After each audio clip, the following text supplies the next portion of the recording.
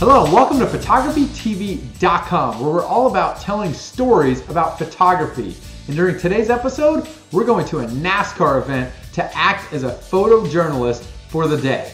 Now this event was set up by Fort Worth Camera, which is a local camera store here. So huge thanks for them to setting this up and giving us this awesome access.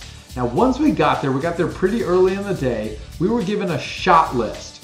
Different things that they wanted us to try to capture. And you can see here, I put a few of them up on the screen of the types of things that I was trying to capture during the day. And so one of the first events that we got to go photograph was a youth autograph session. So they had 3 different drivers out. You can see Danica Patrick was one of them. And they were there interacting with the youth. And as photographers, we were able to get really close and just get some candid shots of the drivers while they were interacting with the fans, which is a pretty cool experience to kind of get the day started.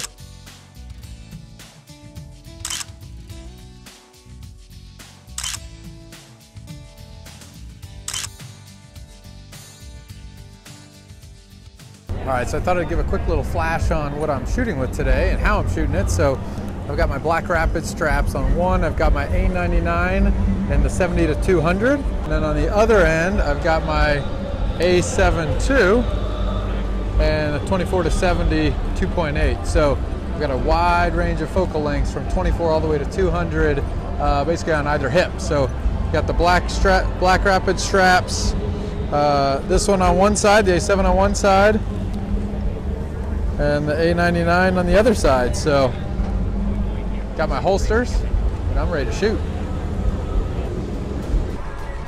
All right, now we're headed to the infield and we're gonna explore around, see what we can get, have some fun. And one of the first things we're going to here is a red carpet walk-up where all of the drivers have to meet for a pre-race overview, but they set it up to where they walk down the red carpet, they're interacting with fans as they come in, and just really cool access for us to get in and shoot these drivers as they're coming down the red carpet. And there's also some other celebrities that were walking through the red carpet as well. So it was a fun opportunity to get in, shoot that, and really just try to capture that red carpet feel. Now we've wrapped up the red carpet, let's keep things moving. Next, we're going to a pre-game concert where he was having a concert right on the infield grass. And this was cool because it was really able to interact with the fans. I was able to move around, get different angles, different shots, and shoot a concert at a NASCAR event.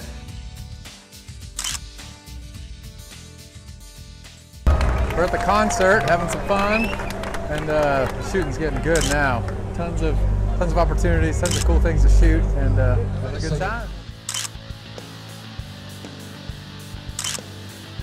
Now we're getting closer to race time. The cars are coming out. We have awesome access. By being on the infield at the pre-race, we're able to get right up close to these cars. And I'm getting some cool shots, just different perspectives on the cars, showing the work that's being done by the pit crew. Things I was most impressed with about the NASCAR infield access is that you get really close to the drivers, to the cars, and NASCAR does it right, really enhancing that fan experience. From a photography perspective, access is everything. The race starts here in about 45 minutes and I'm still standing 5 feet from pit row and getting some cool shots. But it's just incredible access that NASCAR sets up. If you have an infield pass, you can really check some cool stuff out. So, pretty fascinating. Now we're ready for the race to begin, but not so fast. Just minutes before the race starts, it begins to rain. And in NASCAR, that means a delay.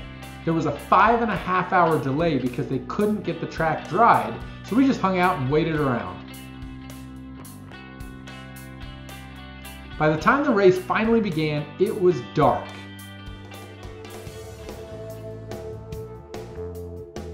And we met some friendly tailgaters that invited us up onto their platform to watch the start of the race.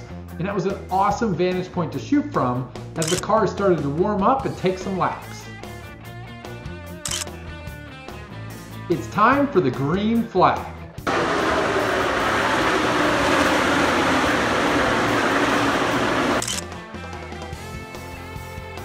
Now, once the cars get going at full speed, because it's night, you can see it's tough to freeze the car's motion. Now for this specific shot, I wanted some motion blur in the car to show speed, so that was intentional. It was tough to get any faster of a shutter speed without going to an insanely high ISO, which would have meant a lot of noise. Alright, now to get more shots, I went down by the track up against this fence to do some panning shots. Alright, here's what I mean by panning. So I've got my camera here, and what you do is you take it, and when the car is coming by, you try to lock in on the car and follow the car along as it's going. So you're panning, and that helps with the shutter speed, because if you're tracking the car, moving at the same speed as the car, you can lock in on the car and keep it in focus. And there's a lot of challenges in doing this. First was focusing. So as you can see here, one of the things that kept happening is as I was panning, the autofocus was grabbing onto the fence in front of me instead of the car. So the way I had to adjust for that is I switched to manual focus. So that helped me lock in on focus and just be able to pan and keep the focus. But then the challenge was the speed at which I was panning. It was kind of like Goldilocks. First, I panned too fast. Then I panned too slow, and the car outran my camera. And then third, finally, I got the pan just right. But as if those aren't enough challenges, then the challenge was these posts from the fence. In these shots, the post is right in the middle of the car, so it's not really a great usable shot. And then finally, you get that pan shot where the car's in focus, in the frame as you want it, and there's not a fence post in the way. So these pan shots were fun, but it took a lot of practice and a lot of deciphering what I needed to do to get the shots that I wanted. And I'll just leave you with that if you find yourself in challenging situations, that's where you're gonna grow most as a photographer. So figure out what the challenges are, work through them, keep practicing, you will get better. It's fun to be in those challenging environments, and you really will grow as a photographer. Now, after I got some pan shots from the infield, I wanted to head up to the stands to get a different perspective and a new vantage point.